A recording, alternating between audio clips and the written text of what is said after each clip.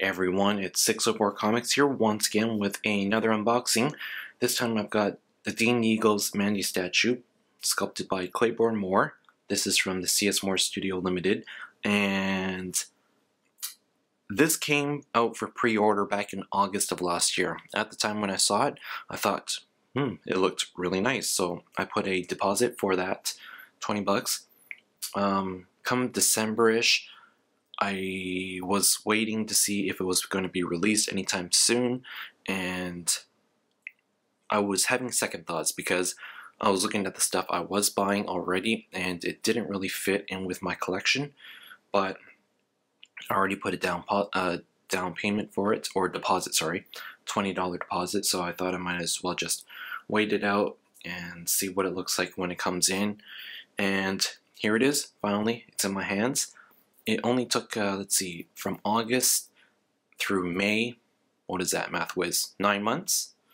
Yeah, so it took 9 months for this to finally come out from pre-order date, and I'm going to do the unboxing. This is number 72 of 500, and this is what the box looks like. Here on the back is the artwork by Dean Yeagle of Mandy. It says, award-winning animator Dean Yeagle brought his curvaceous Mandy to life in 2002. She has developed a devoted fan following over the years, eagerly waiting to see what situations the winsome cutie and her mischievous dog Skoots will find themselves in next. I've never heard of Mandy before, but she looked cute, so I decided to pick it up. So I'm going to go ahead and unbox this. Okay, so I've opened it up and this is what's inside. We actually had a base as well that was attached to the front, so that's just the base and that's just like the sand type of texture. It's a pretty solid base. On the back we see it says Dean Yeagle's Mandy and Skoots statue, 72 of 500, and it's signed by Clayburn Moore. So there's that, and I'm gonna reveal, the Skoots part of it. This is Mandy's dog, and so far that's alright. And there is Skoots. Not sure if you can see that too well, but yeah, looks pretty good. The paint job is really nice, actually. It's really, really detailed. There's different shadings of hair color on Skoots, and it looks really nice. And it's got, again, that's some nice weight to it. So there is Skoots. Put Skoots there.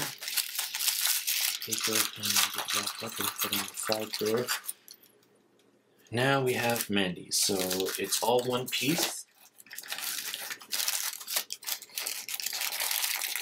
And this is what she looks like. So, with that out of the way. And there she is. Make sure she's in camera. It's a really light statue.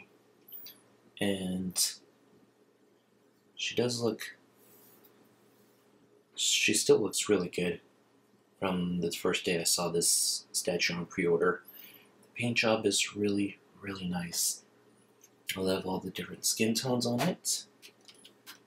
It's really nicely sculpted as well. Female body form. Hair is nice, bow ties in her hair are nice. Her face is nice. Even her fingertips are really nice. I'm not sure if that comes across on camera, but the details are really nice on this piece. So, this is her. And she's got a peg here for the leg. So I'm going to go ahead and put her in to the statue. Or, sorry, the base. And there you go. There is the Mandy and Skoots statue. See that she's standing there in the sand. Skoots is running away from her. Do a spin around.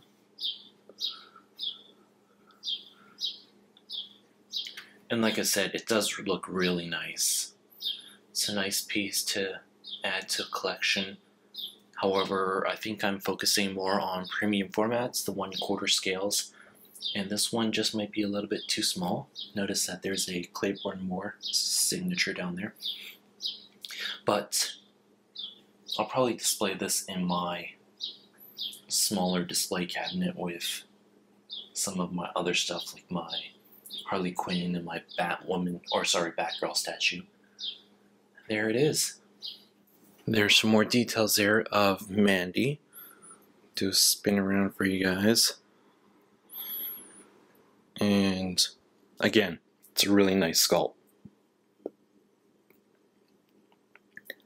Clayburn Moore did a really good job of it. And there you go. That is Mandy from Mandy Skoots. Thanks for watching this unboxing of the Mandy Skoots statue by Clayburn Moore. If you have any questions about this piece, let me know in the comments, and let me know what you think about this. Like I said, it's a pretty risque statue. She's topless, but she's covered up. It's not going to be something that everyone will like or will want to display in their home, but I've got it. It's a nice piece of artwork, and I'm going to put it in my display cabinet with some of my other statues. Thank you for watching 604 Comics. Those are the unboxing videos that I've done this week. If you missed it, I unboxed the Ouya video game system before, and I have my pull list on May 15th. Thanks for watching, everyone. Thank you for all your support and for all your comments, and I really appreciate it. And let me know if there's anything you want to see from me in the future in the comments. I'll still continue to put out my pull list videos and anything else I can think of that is cool, fun, and exciting. Take care, guys, and have a great day. Bye.